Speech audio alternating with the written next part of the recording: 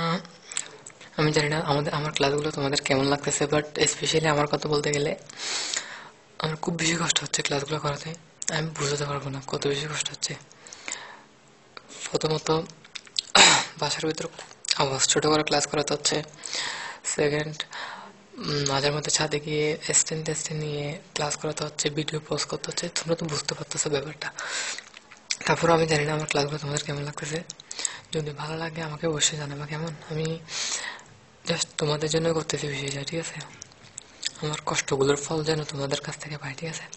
এখন একটা কথা, মিনি টেস্ট 5 আর 6টা করাচ্ছি। 5টা করানোর আগে তোমাদেরকে আমি বলে দিচ্ছি কী কী করতে হবে তোমাদের। প্রথমত 264 পৃষ্ঠা তোফেলের 264 পৃষ্ঠার কমন কতগুলো কনফিউশন ওয়ার্ড আছে 264 পৃষ্ঠায়, ঠিক আছে? মানে এখানে দিয়েছে কমনলি মিস ইউজড ওয়ার্ড, ঠিক আছে? মানে এই ওয়ার্ডগুলো বিভিন্ন জায়গায় একটার পরিবর্তে আর একটা কি ইউজ করে ফেলে, এই জন্য মিস ইউজড বলে, ঠিক আছে? ওই ওয়ার্ডগুলো শিখে ফেলবা। মানে ওয়ার্ডগুলো স্বাভাবিকত মুখস্থ হয় না, হয় যাদের মুখস্থ হয় তারা, যাদের মুখস্থ হয় না তারা দুষ্টামি করে করবা, ঠিক আছে?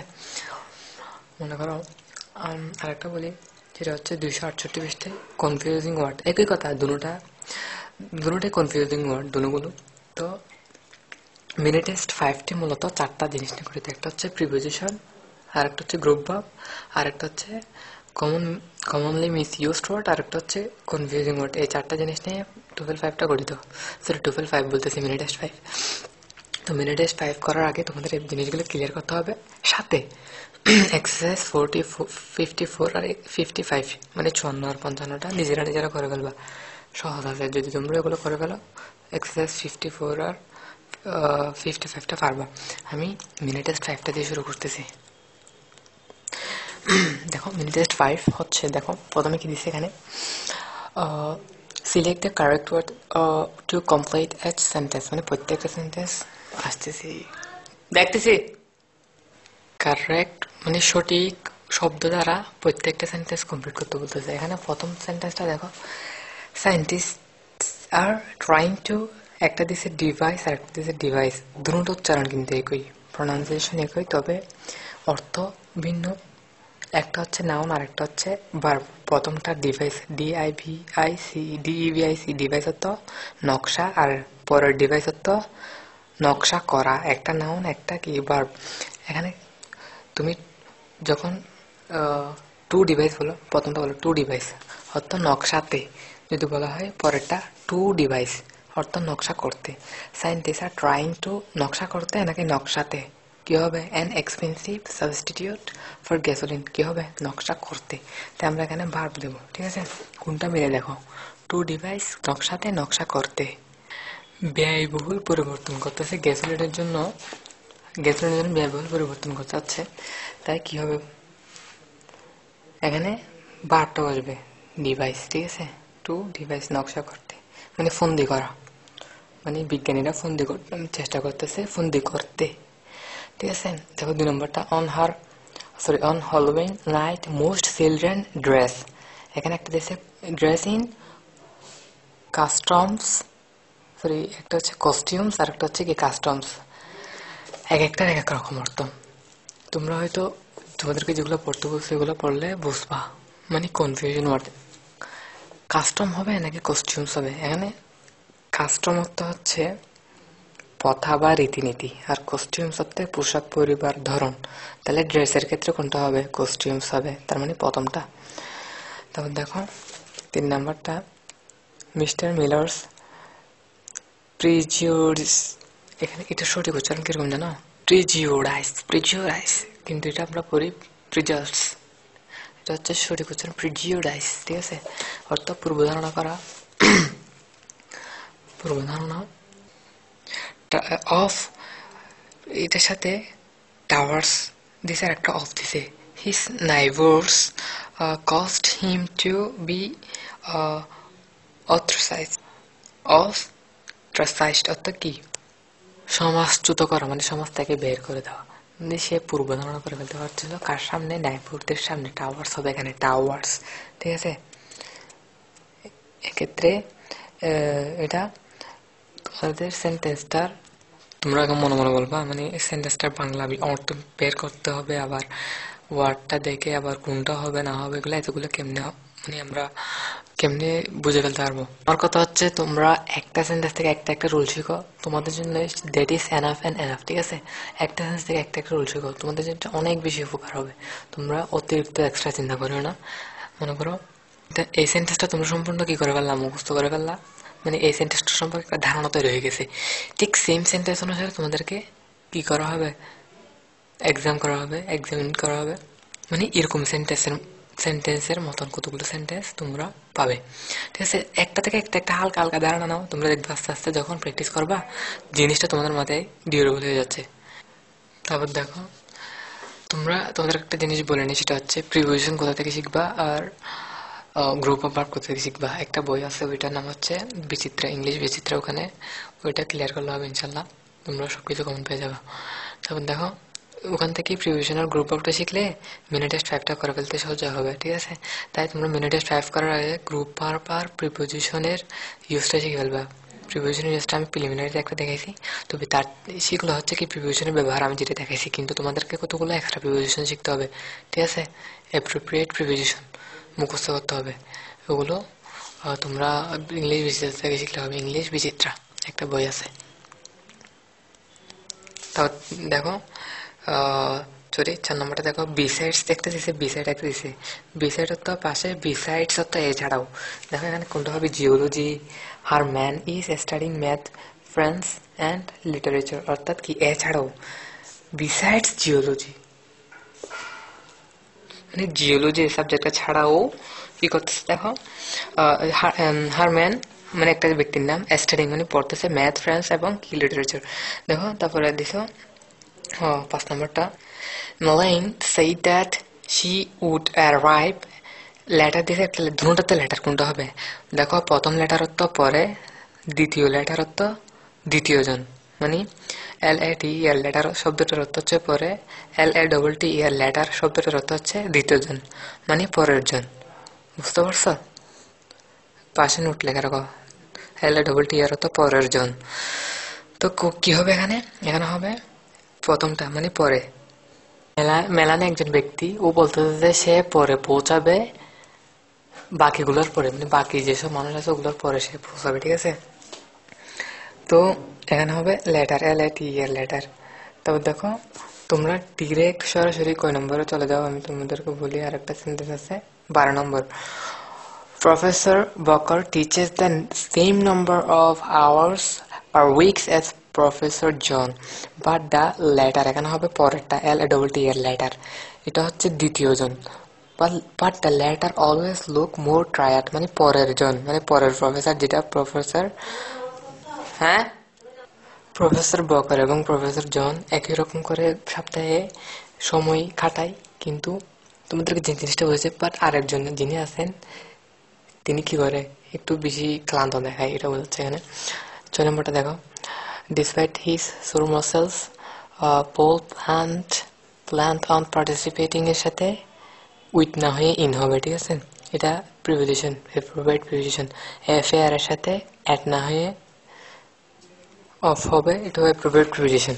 দেখো আফটার বিং অ্যাপ্রিহেন্ডেড অর্থ অনুমান করা, অল হাইজ্যাকার্স আর, একটা দিছে পারসিকিউটেড আর একটা দিছে প্রসিকিউটেড, ঠিক আছে? কোনটা হবে, প্রথমটার অর্থ হচ্ছে দণ্ড প্রদান, পরেরটার অর্থ হচ্ছে মামলা করা, ঠিক আছে? এখানে বলতেছে অনুমান পাওয়ার সকল হাইজ্যাকারদেরকে কি করা হয়েছে, দণ্ড প্রদান করা হয়েছে, এটা সেন্টেন্সটা প্যাসিভ। আর প্রসিকিউটেড, ঠিক আছে, প্রসিকিউটেড দণ্ড প্রদান করা হয়েছে। অল হাইজ্যাকার্স, এটা সেন্টেন্সটা প্যাসিভ করে দিতে হয়েছে। দেখো 9 নম্বরটা, মির্জি ডিডন্ট, প্রথমটা লুজ আর একটা loss, loose LWSE loss, loose অর্থ ঢিলে ঢালা, LOSE লুজ অর্থ হারানো, ঠিক আছে? মির্জি didn't loose any time in applying for the teaching position in math, মানে কোনটা হবে, 2 নম্বরটা লুজ, এটার উচ্চারণ হচ্ছে লুজ। তো দেখো মানে আর কোনো time হারায়নি, didn't loose any time মানে সে আর কোনো টাইম হারায়নি। সময় কি দিলে ডালা হতে পারে, টাইম হারানো এটা বোঝাচ্ছে। দ্য লেটার্স ওয়ার একটা অলরেডি আর একটা অলরেডি, কোনটা হবে? হবে অলরেডি, মানে সবগুলোই প্রস্তুত। প্রথমটা অর্থ হচ্ছে অলরেডি ইতিমধ্যেই, মানে সবগুলা পত্রগুলি মেইলিং করার জন্য প্রস্তুত হয়ে গেছে, এটা বোঝাচ্ছে আর কি, অলরেডি। ঠিক আছে, অ্যাকচুয়ালি এগুলো বোঝানোর কিছু না, এগুলো তোমরা বুঝতেছো। দিস রিপোর্ট ইজ একটা কোয়াইট আর একটা কোয়াইট, দুটোটা উচ্চারণ একই, কিন্তু প্রথম কয়েকটার অর্থ হচ্ছে সম্পূর্ণভাবে, দ্বিতীয় কয়েকটার অর্থ হচ্ছে শান্ত। এটা মনে রাখবা কিভাবে জানো?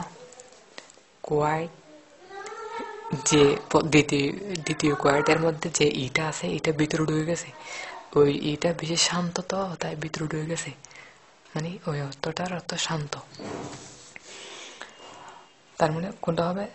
প্রথমটা হবে কোয়াইট, মানে সম্পূর্ণভাবে, ই শেষে থাকলে সম্পূর্ণভাবে। দেখো 12 নম্বর বুঝেছি। 13 নম্বর, mister Davies asked us to help pass out. Pass out অর্থ কি? প্রদান করা। সাম ফ্রি স্যাম্পলস অর্থ নমুনা, এক্সাম্পলস অর্থ কি? উদাহরণ। এখানে হবে নমুনা। ঠিক আছে, সাম ফ্রি স্যাম্পলস। ঠিক আছে, মানে কিছু নমুনা প্রদান করতে বলছে। ঠিক আছে, প্রদান করার ক্ষেত্রে স্যাম্পলস হয়, আর দেখানোর ক্ষেত্রে এক্সাম্পল। দেখে তোদের একটা সেন্টেন্স দেখেছে, he is two week to walk. এই সেন্টেন্সটার অর্থ হচ্ছে সে এতটাই দুর্বল যে হাঁটতে পারে না। ঠিক আছে, এগুলো মেবি আমরা ডিগ্রিতে পড়ছিলাম। দেখো এখানে জুলিস স্কার্ট উইল বি টু, কি হবে? LOOS, লুজ, টু লুজ, মানে এই TW2 শব্দটার পরে অ্যাডজেক্টিভ আসবে। তোমরা যেহেতু LOOS, লুজ এখানে অ্যাডজেক্টিভ হিসেবে কাজ করতেছে, কেমনি বস্তু এটা?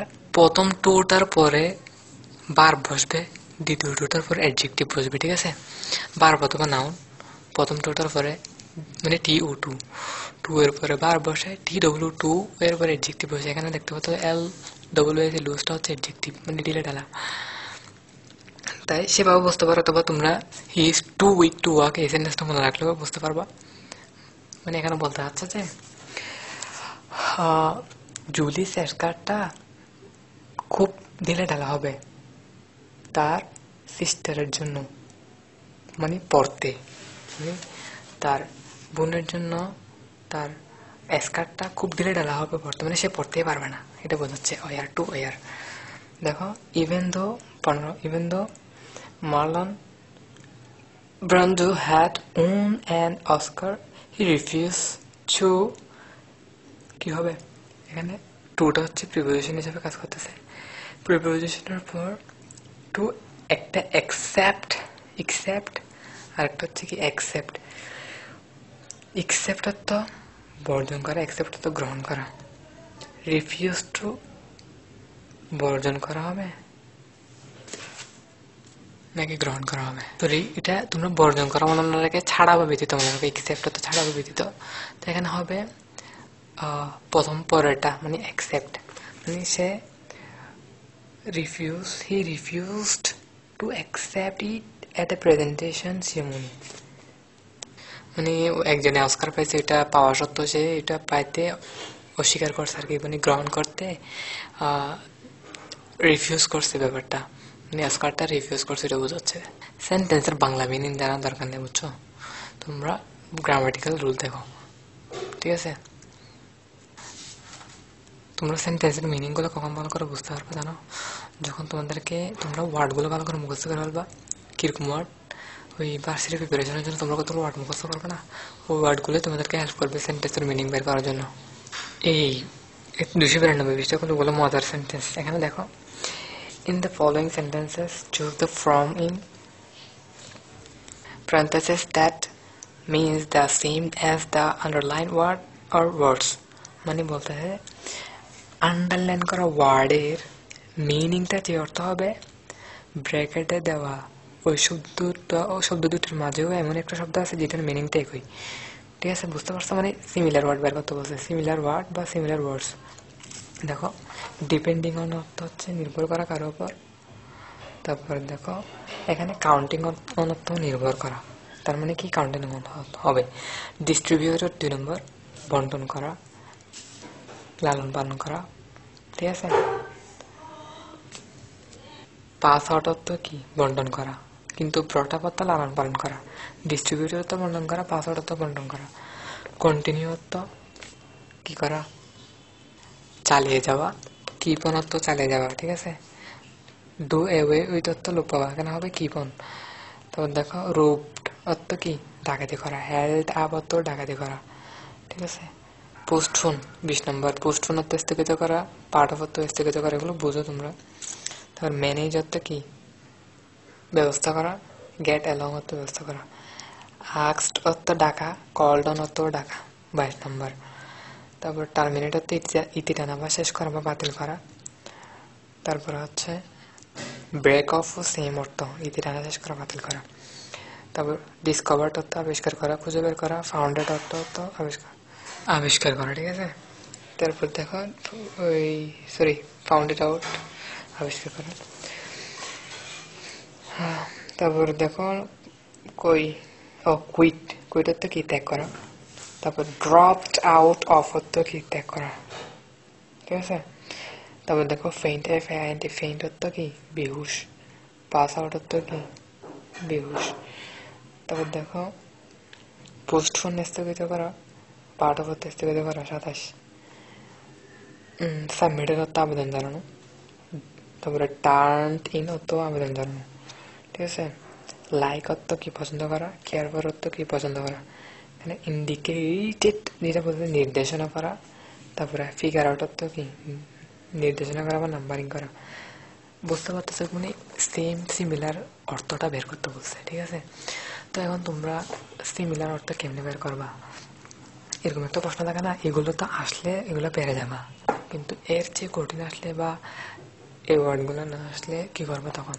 এগুলো নিয়ে টেনশন করার কিছু নাই, কারণ তোমরা ওয়ার্ড শিখবে, এগুলো স্বাভাবিকতা আসে না তেমন, আসলেও তোমরা পারবা। কেন আমি বলতেছি, আসলে সেন্টেন্সগুলো এখানে যেভাবে দিয়েছে সেভাবে আসে না, ঠিক আছে। কীভাবে আসে সেগুলো তোমরা বিভিন্ন ভার্সিটি অফ কোয়েশ্চেন সলভ করলে বুঝবা। তারপরে বলে দিচ্ছি, তোমরা তখন ওয়ার্ড শিখবা, ওয়ার্ড শিখতে শিখতে শিখতে শিখতে শিখতে শিখতে শিখতে শিখতে এমন একটা অবস্থা হয়ে যাবে, তোমরা যে কোনো সেন্টেন্স দেখলে বুঝে যাবে, ঠিক আছে। যে স্বাভাবিক, এটা নিয়ে টেনশন করার কিছু নেই। তারপর আমি মিনি টেস্ট 5টা করে দিয়েছি তোমাদের, বলতে না, বা মিনি টেস্ট 5 না করে টুয়েলভ টেস্ট করে দিয়েছি, এটা বলতে না পারার মতো, ঠিক আছে।